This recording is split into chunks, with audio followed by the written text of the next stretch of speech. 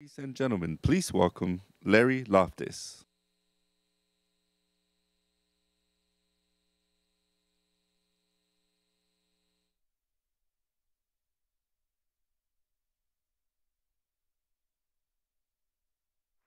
Larry Loftis. Oh, I'm happy to do it. Thrilled. Good evening. My name is Melissa Giller. I have the honor of being the Chief Marketing Officer for the Ronald Reagan Presidential Foundation and Institute. Thank you for joining us this evening. In honor of our men and women who defend our freedom around the world, if you could please stand and join me in the Pledge of Allegiance. I pledge allegiance to the flag of the United States of America and to the republic for which it stands, one nation, under God, indivisible, with liberty and justice for all. Thank you.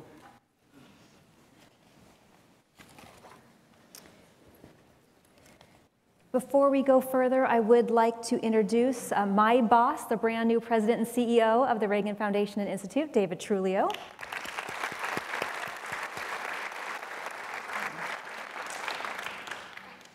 In 1953, Israel's parliament unanimously passed the Yad Vashem law, which established the Holocaust Martyrs and Heroes Remembrance Authority in order to document and record the history of the Jewish people during the Holocaust, as well as to acknowledge the countless non-Jewish individuals who risked their lives to save Jews.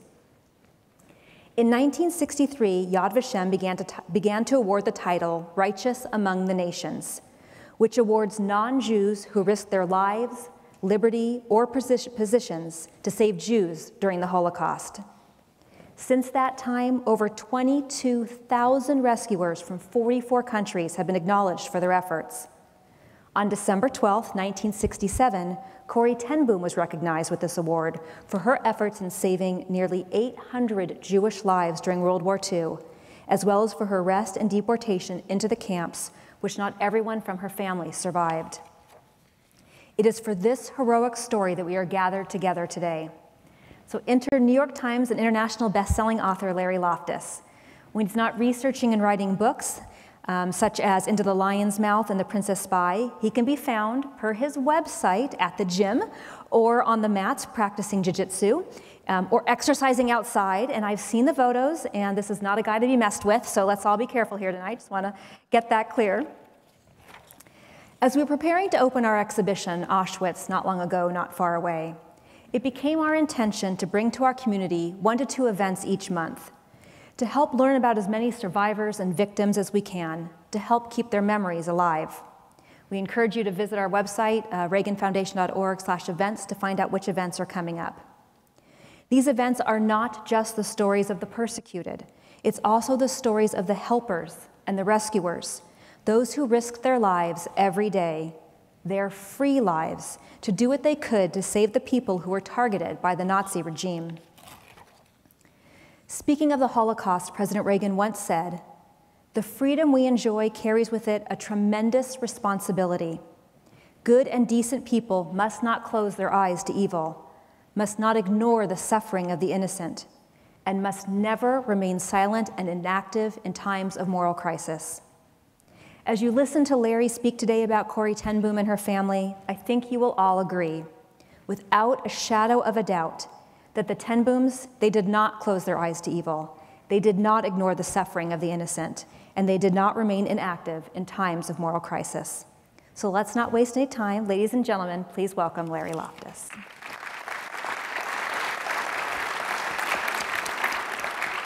I'm going to have you. Thank you.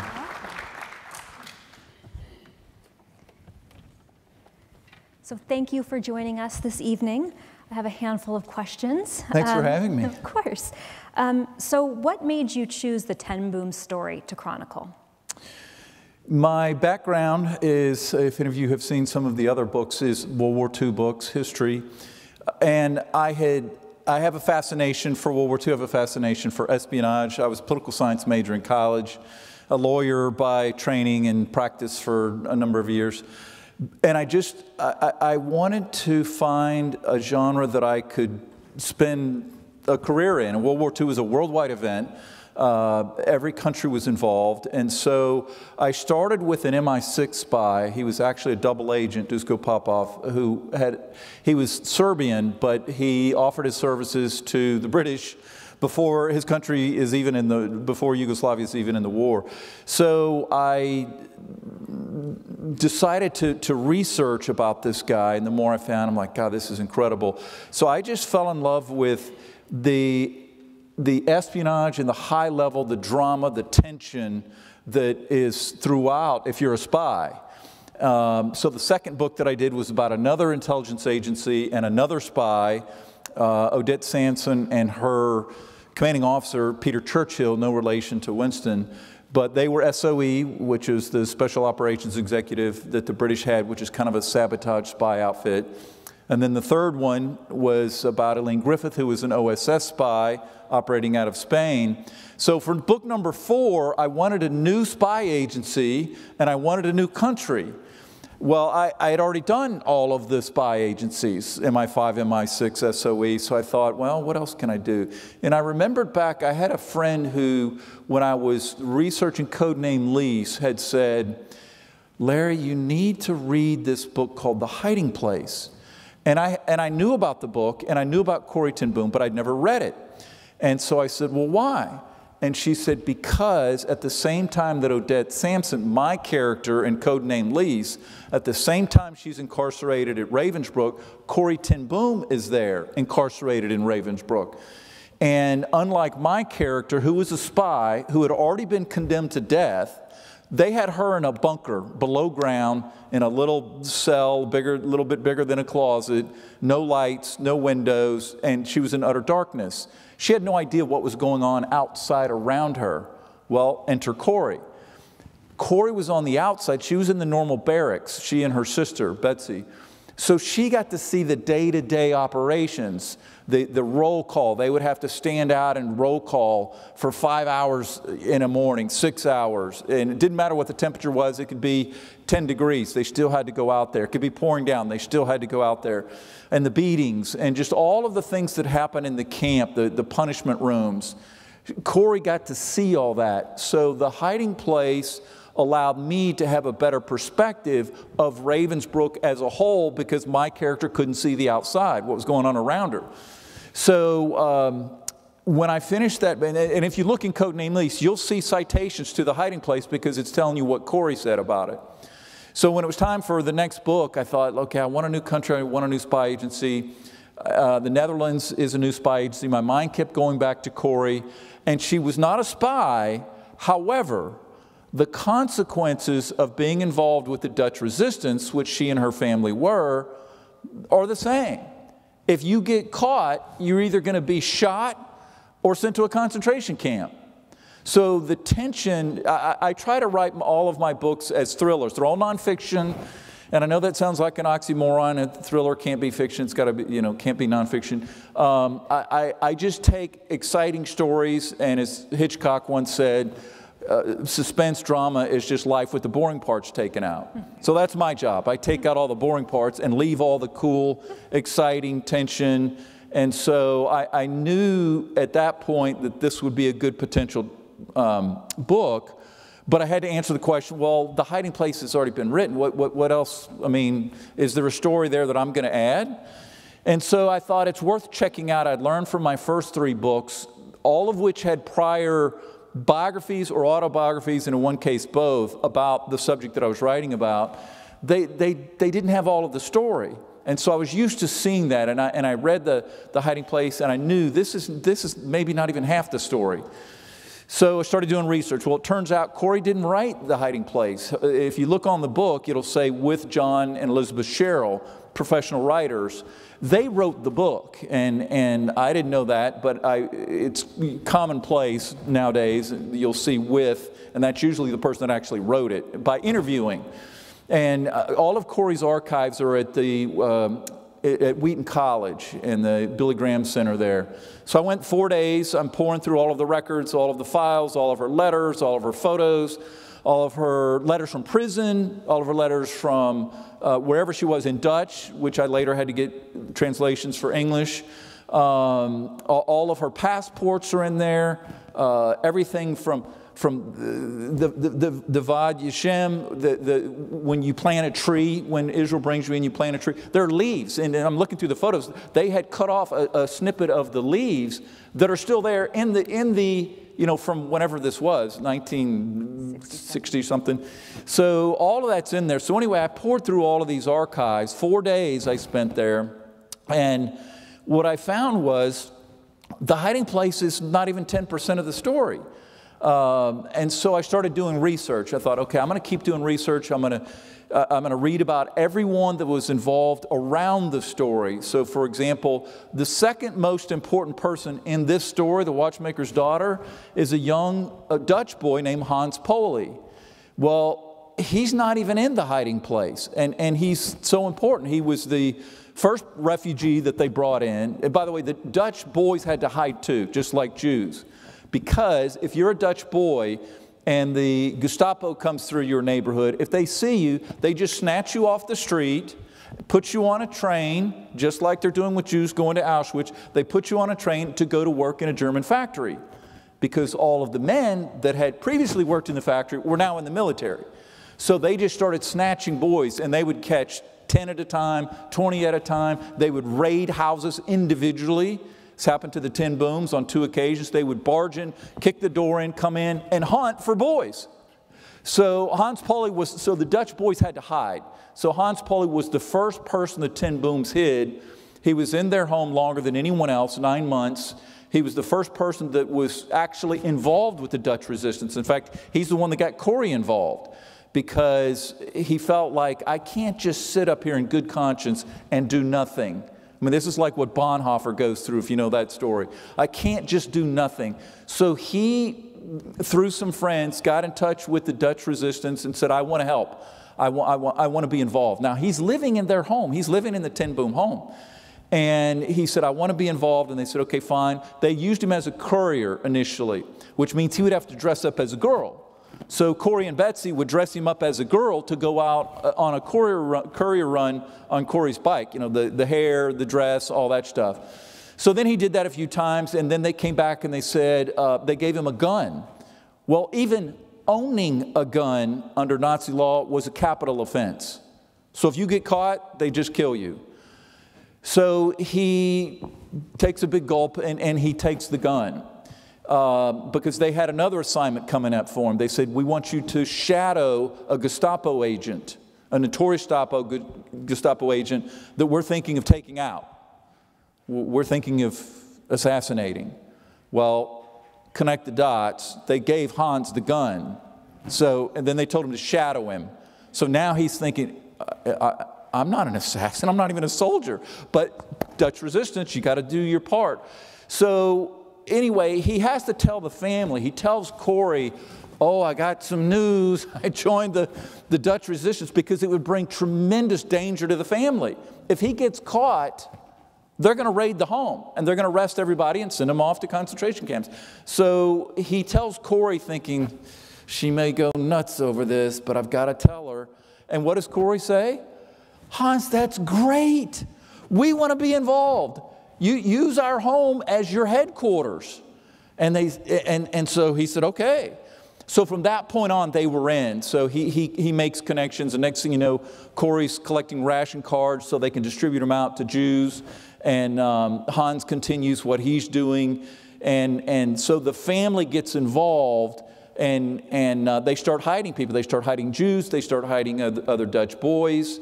And Hans is the one actually who decided we need to find a hiding place in the home, because we all can't just hide under the beds. So he looked around and he thought, okay, there's an attic, but that's the first place they'll check. He goes to another place in the home and he cuts a hole in the roof and says, let's go up here. This will be our secret hiding place. Well, it took too long. It took too, the Gestapo's going to come in. Watch shop is on the first floor. Their residential's on the next 2 floors. It would take too long to get everybody up hiding in this attic space. So then that didn't work. And Corrie said, well, let me talk to somebody. So she finds a person involved in the resistance who said, I'll send an architect. They sent an architect. Long story short, they build a beautiful, perfect espionage-proof hiding place by building a false wall in Corrie's room. So anyway, this very significant person, Hans Polly, is not even in the hiding place. It's not even in the story. And the reason is because Corrie didn't write that book. She wrote an autobiography in 1947 called A Prisoner in Yet. It was a very simple book. It was basically self-published. It didn't get a lot of traction. And if you know the story of Louis Zamperini, kind of similar. Louis Zamperini wrote his own memoir called Devil at My Heels, but he's not a professional writer. Well, later, around Laura Hillenbrand comes around and says, I'm gonna do this right. Let me do this right for you. So she writes Unbroken, which spends 4 years on the New York Times list and movie and all that. So that's kind of the big picture of why I picked this book. Hans Polly's not there.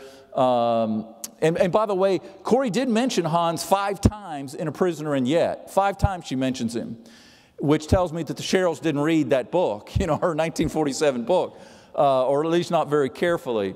So anyway, and there were other people that were not really talked about much in there, like her nephew, Peter Van Woerden.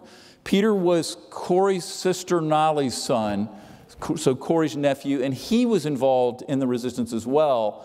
And so I had to get his story. Well, it turns out he wrote his own book in 1954 called The Secret Place. None of that information's in there, so I had to read that book because he's there.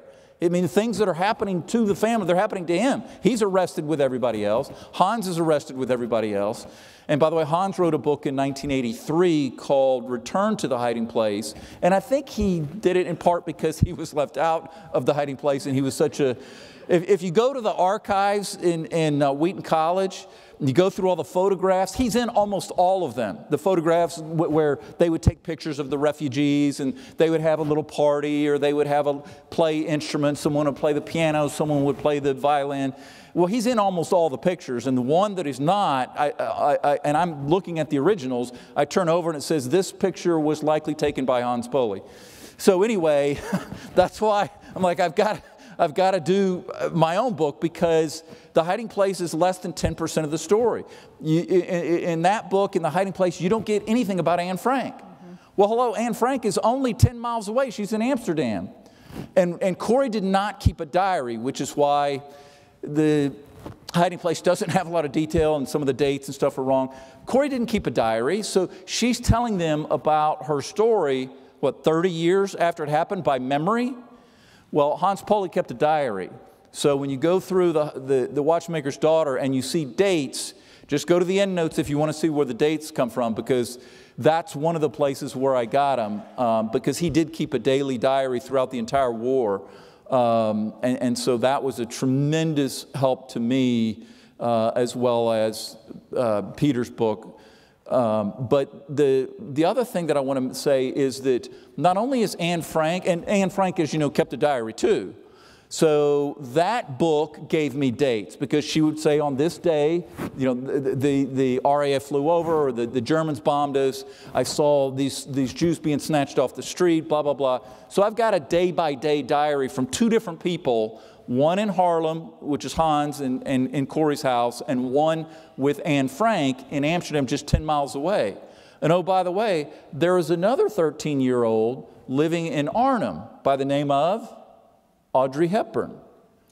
So Audrey Hepburn had her own visions or instances when she saw things. So there was a biography about her that I had to read that gives her quotes about what she saw. She saw Jews being rounded up, thrown into cattle cars, packed in, as tight as could be, like sardines. So she's writing about what she is seeing. So I had to bring in all these other people. Then there's Queen Wilhelmina, who's the Dutch queen. And the Dutch loved her. She was, to give it a little perspective, in America we don't really learn about Queen Wilhelmina in the Netherlands during World War II. But she was for the Dutch what Winston Churchill was for the British. She was their anchor. She was their hope. She was a great speaker. Well, she had to get out in the nick of time when they started bombing Rotterdam, and she's in The Hague, and the commanding officer of the army says, hey, we got to get out now. We got to get you out. So they escort her out, and she goes to London on a British destroyer. So Queen Wilhelmina then is giving radio addresses on the BBC to her people in Dutch to give them strength. Well, the Nazis figured that out. They outlawed radios. You couldn't have a radio in your house. So there's an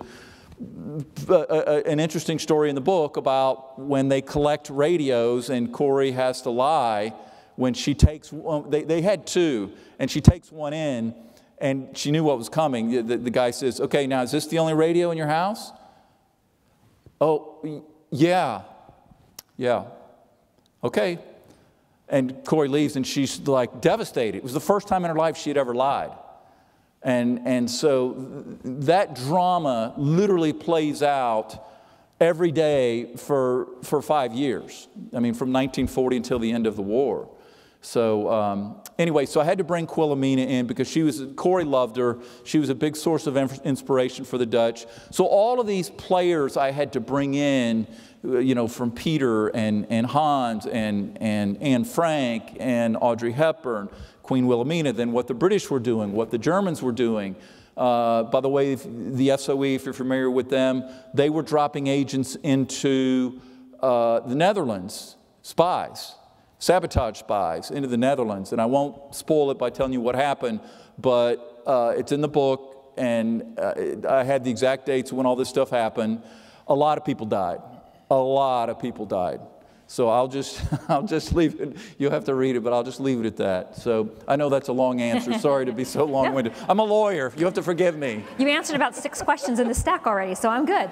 Right.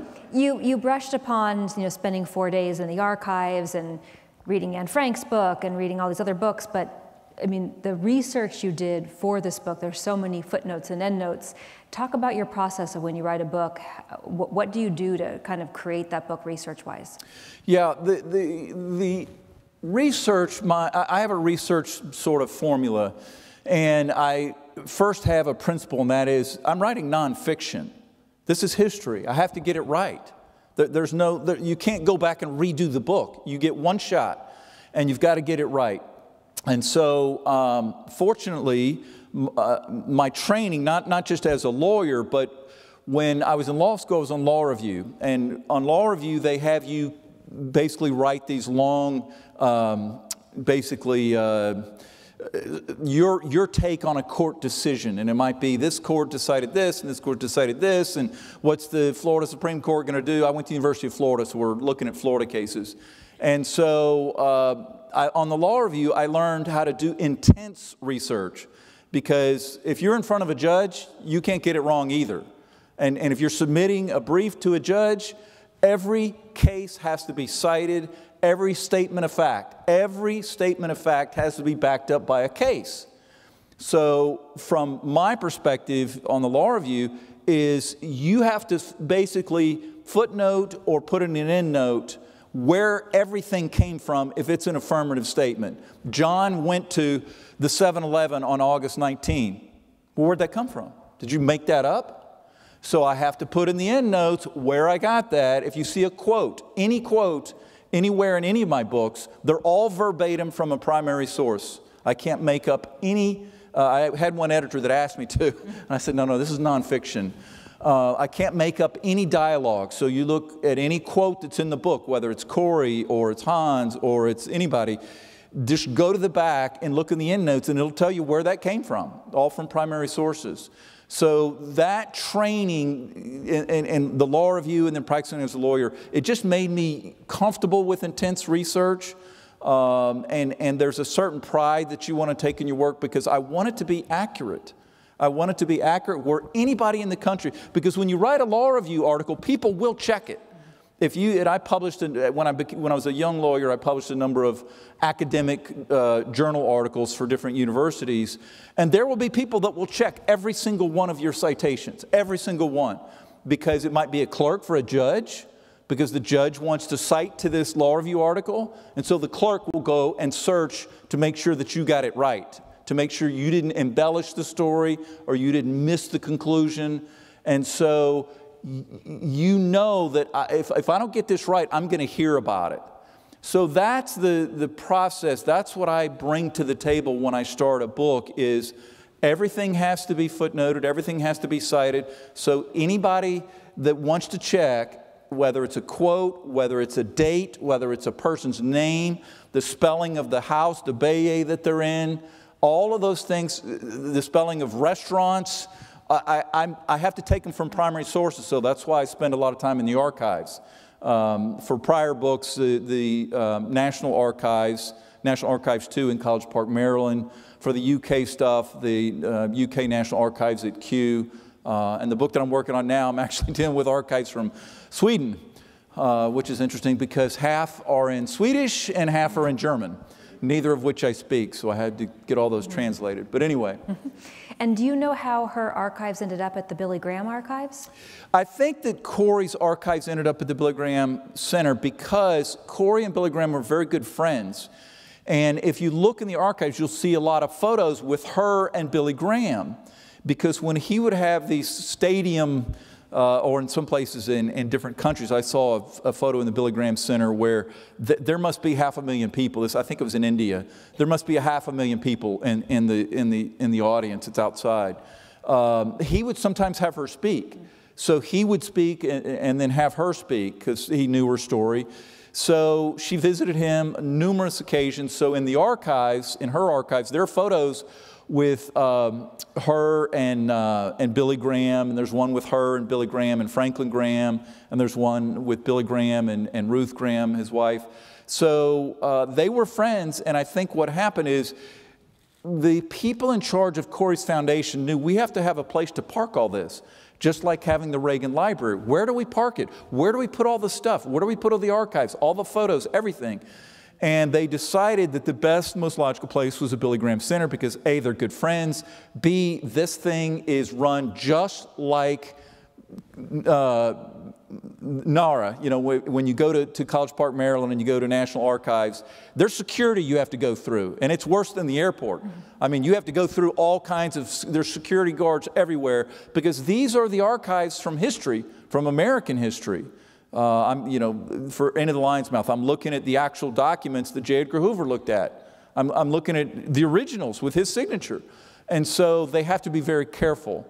So Corrie's foundation needed a place where they could house all of her material, photos, letters, everything, pamphlets, her magazines, everything. And so I think they just said, well, A, she was good friends with Billy Graham. B, this is a safe place. It is located on the campus of a university, Wheaton College. So it was just a perfect storm, if you will, of we got a safe place, it's on a college, and she was good friends with Billy Graham, so I think that's why they picked it.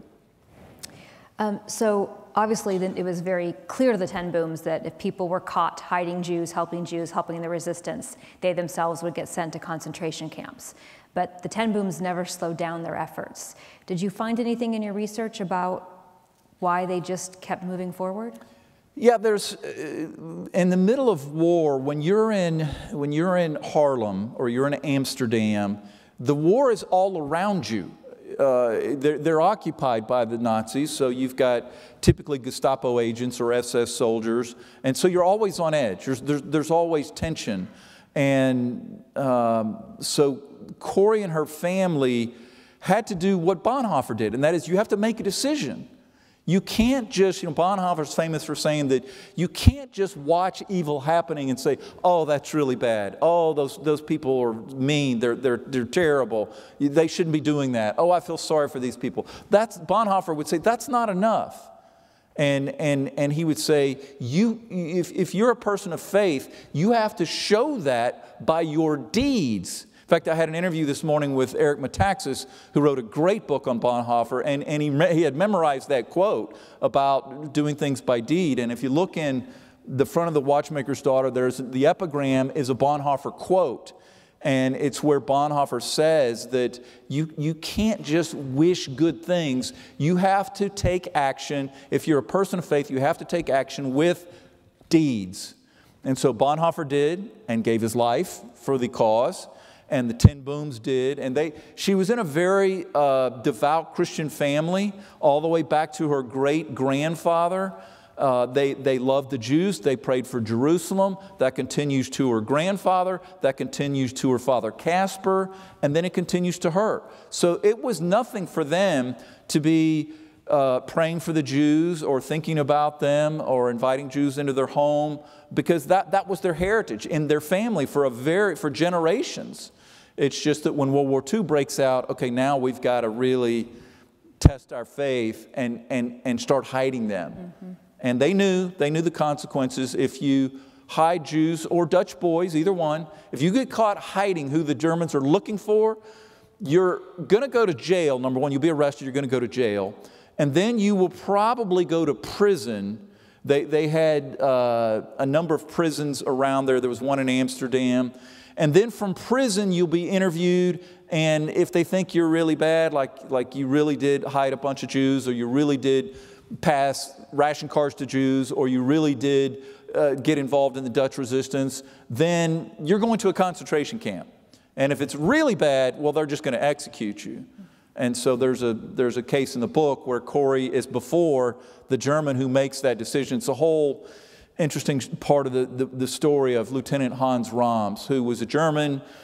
The SS ran all the prisons. The SS is part of the Nazi Party. The Wehrmacht were not part of the Nazi Party, and the Wehrmacht people, professional military people, actually hated the Nazis because there were these upstarts that were basically thugs. On Monday and Tuesday, they have a uniform that makes them look like a soldier. So you had all this tension and animosity between them.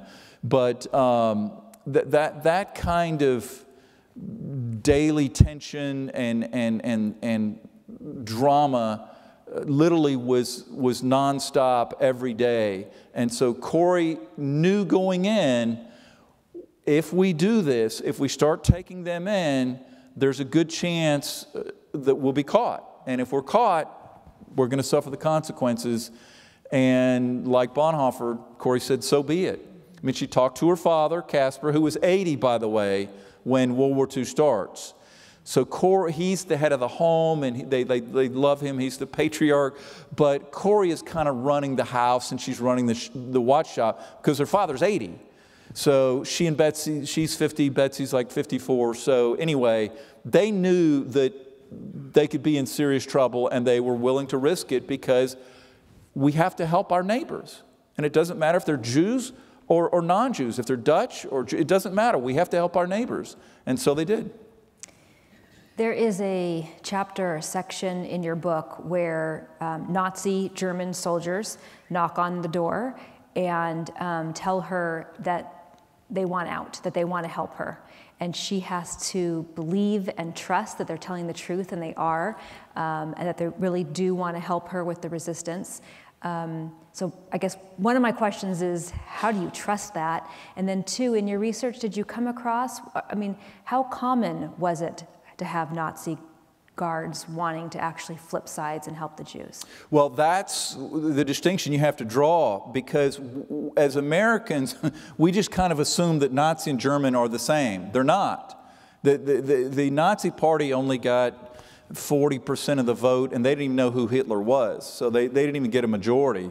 And then as people started finding out who he was, all of the Wehrmacht, the German military, all of the leaders, I've covered it in basically 3 books now, but you can read the details of it in The Watchmaker's Daughter. The Wehrmacht hated Hitler, and they tried to assassinate him multiple times. Multiple times. The last one if you saw Tom Cruise in Valkyrie, then you know, okay, that was one of them. Well, there were many before that. And the German generals, there was one called the General's Plot, where all of the German Wehrmacht generals were going to basically assassinate Hitler. The only difference was some wanted to arrest him, like Rommel wanted to arrest him and put him on trial so that he didn't become a martyr for the Nazi fanatics over here. And then other German generals and field marshals said, no, we need to execute him. And so that was the only difference. They all wanted to get rid of Hitler. In fact, if you know the story with Rommel, that's why he was basically executed. He was given poison because they found out he was involved in the plot, the July 20, 1944 plot to kill Hitler, and so they made him take poison, or they said, we'll take it out on your family.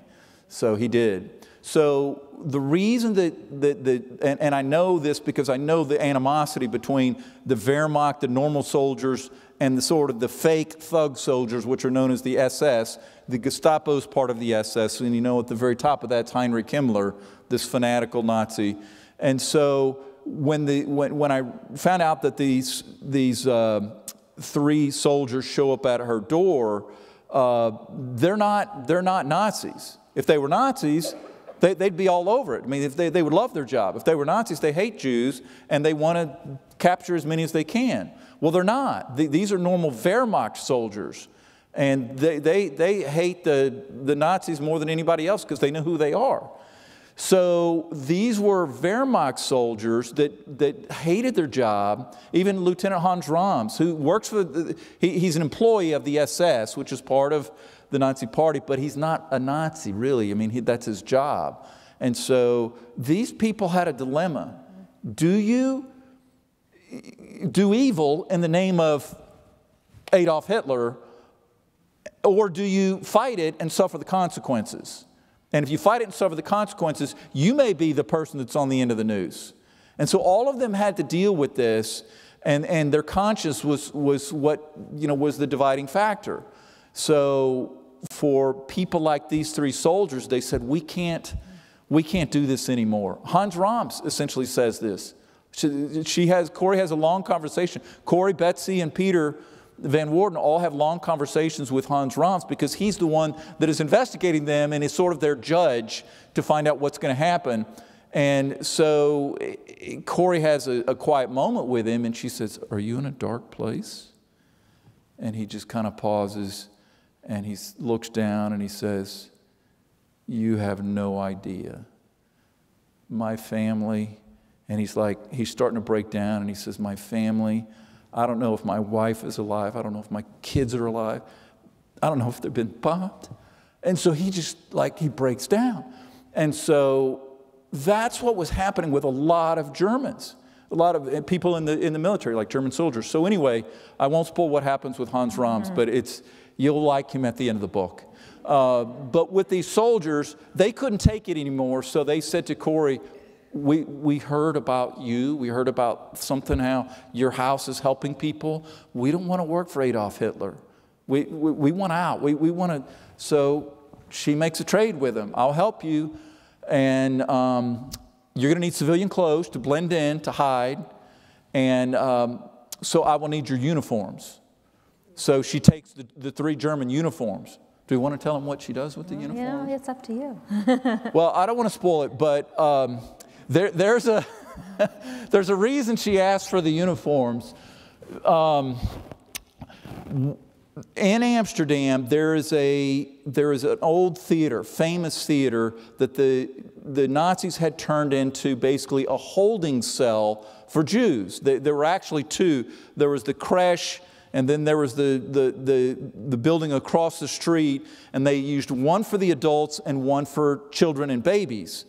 And they would basically round up Jews, send them to Amsterdam, put them in these 2 centers, if you will, for processing, and then from there, they would be put on a cattle car and shipped to Auschwitz or wherever. So it was a processing center, and Corrie had heard that they were about to execute 100 babies because it's a nursery.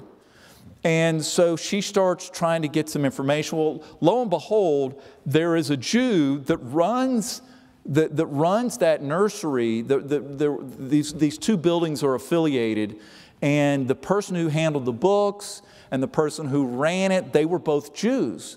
And so they kind of figured out what was going on, and so they created their own escape line of how to sneak people out. The problem was there were German SS guards, out front. And so maybe I should stop there, but Corrie's those uniforms were needed for something. and those 100 babies, they saved them. Yeah. The Dutch boys that were in the home. The Dutch boys heard about it. Corrie's like, I can't believe this. They're going to kill. And the Dutch boys said, we'll save them. You know, these are 18, 17, 16, 19-year-old kids. And they said, we'll save them. We'll save them. And Corrie's like, well, how? We'll rescue them. You know, when you're 18, you can do anything. You can walk through walls. So she's like, well, how? There's guards out there. And they're like, well, we'll save. Well, next thing you know, these knock, knock, knock, these 3 German soldiers show up, and Corrie says, thank you, Lord. I have some uniforms now. So anyway, I'll stop there so I won't spoil all of it. So earlier when you were talking, and you were talking about how the Germans or the Nazis were collecting radios, and it was the first lie Corrie had made. Yeah. That was something that struck me in the book, that they are breaking, the Ten Boom family is breaking all sorts of rules and laws, thankfully, saving hundreds of lives. But there's a section where you talk about her sister Nolly. Mm-hmm. And Nolly says, I'll do all these things. I'll steal ration cards. I'll hide Jews. I'll do whatever you need me to do, but I will not lie. And if someone asks me if I am hiding Jews, I will tell them, yes, I am. Do you know why? Yeah, and assuming this is true, what she said, that Nolly had said, I'm not going to lie because we're not supposed to lie as Christians. So she had told Corrie that. Anyway, one of the boys, one of the refugees heard about it, and in their home with they're called Dutch divers. Those are the Dutch boys that are hiding. They also have Jews. And one of the Jews was a very, what should we call him, vivacious, Jussi. There is a Jew, young Jew in the home hiding named Jussi. That's not his real name. His real name was Meyer Mossel, but they gave him the nickname Jussi. Hans did. Hans actually gave him that nickname. Because it was Hans's birthday, and Jussi said, well, why don't you give me a name? So he said, okay, you'll be Jussi. So anyway, Jussi heard this when two, I think Betsy, no, not Betsy, two of the people that were in the home had heard about what Nolly had said, that she would, if they come to her house, she's going to tell them, I'm not going to lie, I've got Jews in here. And Jussi heard it and just became livid. I mean, there was smoke coming out of his ears. He was so mad, and so he rushes up there and he says, did I hear right? Did I hear right? It was Leendert, who was one of the Dutch divers, who was explaining it to a Jewish girl who was there at the time. And Jussi hears it and it just explodes. And he says, you're telling me that she would, instead of lying, she's going to have, all these Jews killed? Because if the Germans barge in and she says, yeah, I've got Jews in here, well, they're going to come snatch them. So he was really mad. So Corrie's there and hears it, and Corrie comes in at Jussi, it's okay, sit down, let's talk about this, take a deep breath. And he said, the reason that Nolly said that is because she doesn't want to give false testimony. She's a Christian. And we as Christians she believes that if she tells the truth, that God will honor that and will save them in another way. And Jussi he was about to pass out. He was so mad. Jussi said, don't you realize who Rahab was? Rahab lied to save the Israelite spies.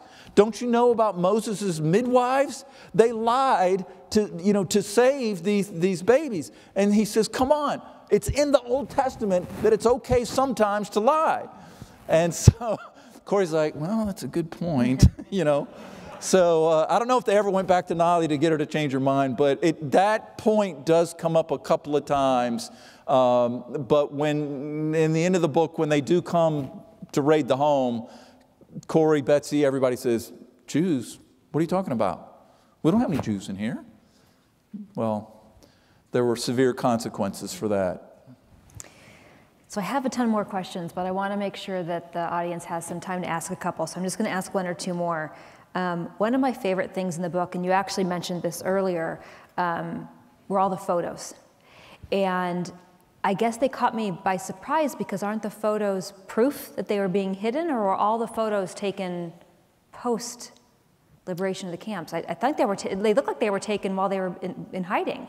The key photos, I mean, there's in the archives, there's photos of everything. You know, Corrie when she was a child, when she was a baby, their whole life growing up. But the key ones that I'm looking for are the photos during the war, when people were hiding there.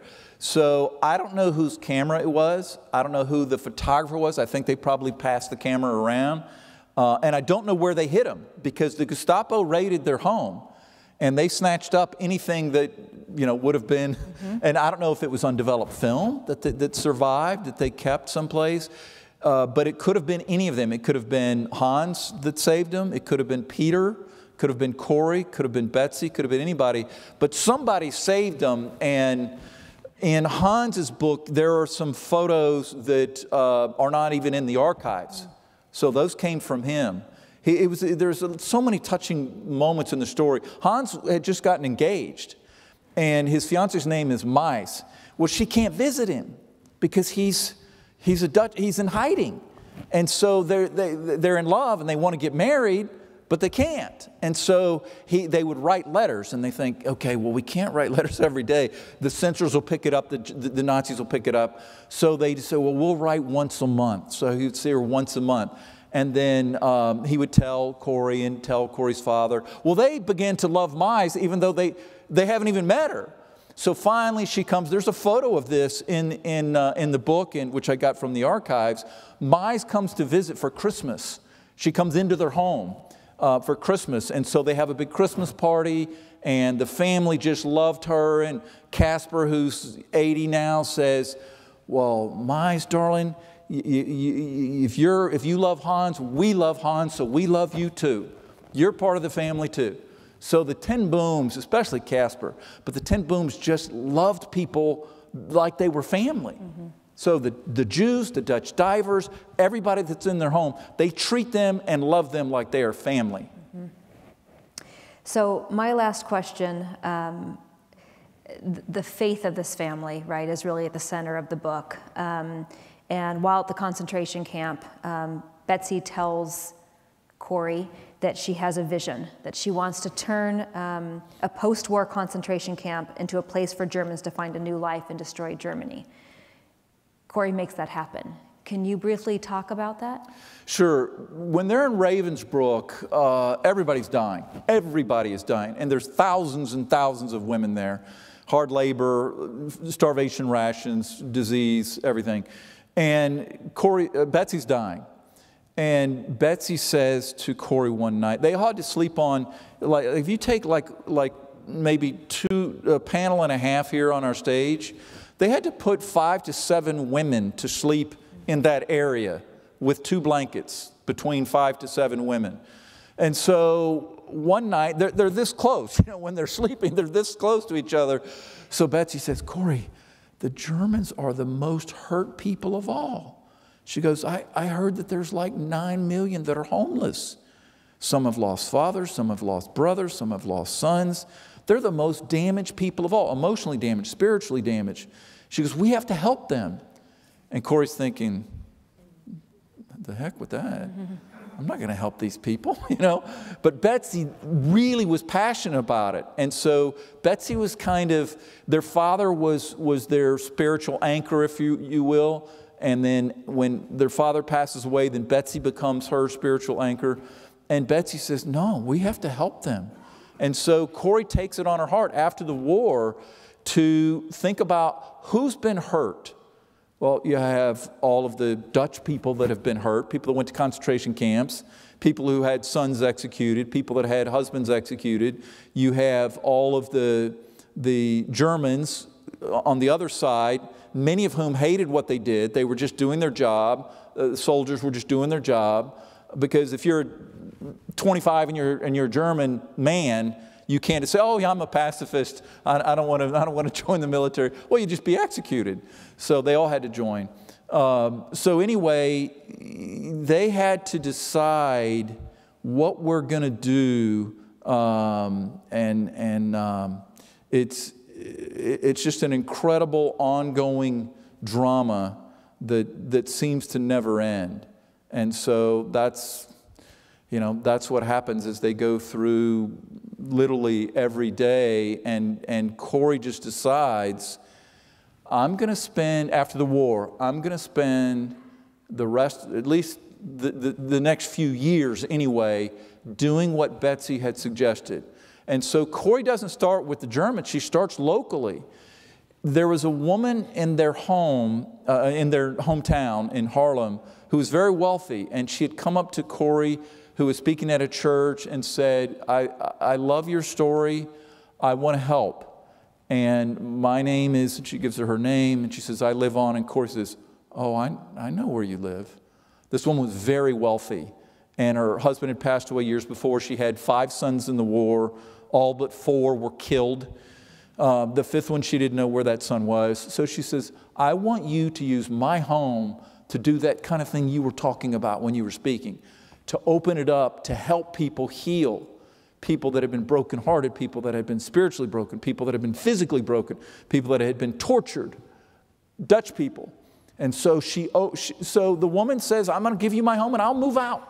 And she does. So you have this, I don't know how many rooms, 30 rooms or something, this mansion. And so Corrie moves in and turns it into essentially a convalescent home. And then Corrie realizes, well, there's another group that's really hurting, the Quislings, the people that sided with the Nazis, the Dutch people that turned in their own people, the worst of all. Everybody hated them. They couldn't get jobs. They were turned away every place. And Corrie said, we have to help them too.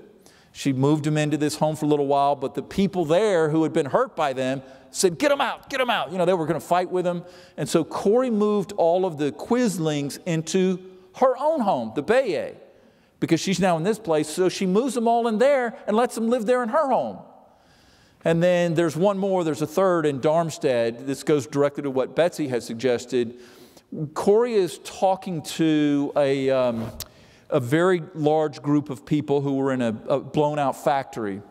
There were about 100 families in this German factory that had no home. Their home was destroyed. And so they have all these people. You have crying babies, you have all this stuff, people that are injured, and there's no walls. I mean, so it's all noise all the time. And it's just devastated. So Corrie's there and she's sharing her story, and she realizes, I'm going back to luxury. These people are suffering every day. And when I leave, they're going to suffer. I have to help them. And the only way I can help them is if I move in with them. So she moves into this blown out German factory to minister to these Germans, asking nothing in return. And then after she'd been there for a while, somebody comes to visit and says, hey, I'm from such and such, and I heard about what you wanted to do. I heard it from somebody. Look, we have a concentration camp, Darmstadt, which is closed now. It's an old concentration camp that we can give you, we can offer you to use as a convalescent home for Germans. And she said, really? Let me go take a look. So she goes there, and she does. She does exactly what Betsy had said. In fact, in the book, there are before and after pictures that I got from the archives, what Darmstadt looked like as a concentration camp with all the barbed wire and everything, and then what it looked like when Corrie was done with it. She, you know, of course, they got rid of the barbed wire, but she put flowers everywhere, and on all the window seals, she put flower boxes, and it was beautiful. And it could take like 165 people. And within a couple of months, there's a waiting list. And so then you had other organizations, charitable organizations like a Catholic group that would come and say, we'll help run it, we'll help administrate it. And so anyway, it became very successful, Darmstadt. So she actually opened 3 of these centers to help people and got nothing in return, asked nothing in return. Incredible. We have time for maybe 1 or 2 questions. Tricia, you can go back there. Thank you. I was wondering if in your research in Amsterdam, and I was there last year, did you come across information about Hannie Schaft, the red-haired resistance fighter, and did she have anything to do with the people you're talking about? I did have, I've seen, in fact, because I thought about Hannie Schaft because I thought she's my next book. And so I wanted another, so I read about her, and it didn't, she wasn't involved with the 10 Booms or anything, but it didn't give me enough material. If I'm going to take a nonfiction story and turn it into a thriller, I can't just have one fun thing, one cool thing, one murder. I need dozens of them, because it's a thriller. And while I can't make anything up, I get to decide where chapters end. So when a dead body shows up, end of chapter. Gun shows up, end of chapter. And so that allows me to write it as a thriller, and people keep turning the pages because they want to know what happened, what happened, what happened. Did she die? Did she die? And so with Hanny's Chapter, I just didn't think there was enough material where I could do that. And I've turned down a lot of World War II people that did one or two incredible things, but I need like 20 of them. Mm-hmm. So I'm familiar with her, but did not go deeper than that. For our last question, we're going to go right here to the front row. Hi, Jennifer Grossman, Atlas Society. Wondering, who are your literary influences, favorite authors, either fiction or nonfiction? Oh, great. Who are my literary favorites? I'll give you two different, because boy, I could give you a lot, but there's a couple of different genres. On the pure fiction thriller side, I would say Vince Flynn was one of, when I read his first thriller, I was excited, and I said, man, I want to do that. This is a lot of fun. But in terms of deep intellectual thought and that kind of thing, probably my two favorites would be Dostoevsky and the famous Russian who suffered a bit himself, went to prison. But Dostoevsky, The Brothers Karamazov, is a very famous book, as are a number of his others, Crimes and Passion. But also Dietrich Bonhoeffer, because of what he went through, and I've mentioned him a couple of times, and I mentioned that the epigram is a quote from him. He wrote a number of books, Cost of Discipleship and some others, but the best book for me, from my perspective, was Letters and Papers from Prison, because he was in prison on basically death row, if you will, because he was part of the conspiracy to get rid of Hitler. And the whole time that he's in prison, he's writing. Well, you normally can't get anything out. You normally can't even get writing material. He was a pastor and a theologian. So the German guards just loved him. They loved him. The German guards would come up to him for marital advice. Dietrich, Pastor Dietrich, my wife, we're having this problem, blah, blah, blah, blah, blah. And he's like, okay, sit down. And so he would counsel them. And people are getting married. And so he would give them marriage counseling. So he wanted to write letters. He was engaged as well. And his fiancée and he would exchange letters because the guards loved Bonhoeffer so much that they snuck the letters out. So they would sneak his letters out, and the people writing to him, they would sneak in. So he had correspondence with his father, correspondence with his fiancée and other people. And so they collected all of those into a book called Letters and Papers from Prison. And it was all of that correspondence going back and forth. And he's in prison about to be executed the same time that Corrie is. And I love when there's things, different players where things going on in multiple places at the same time.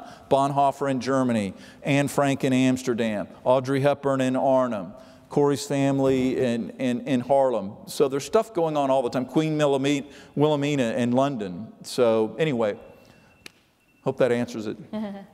I want to thank you for coming. I'm going to encourage all of you, if you haven't already, to go purchase the book. He's said it a couple times, it does read like a thriller.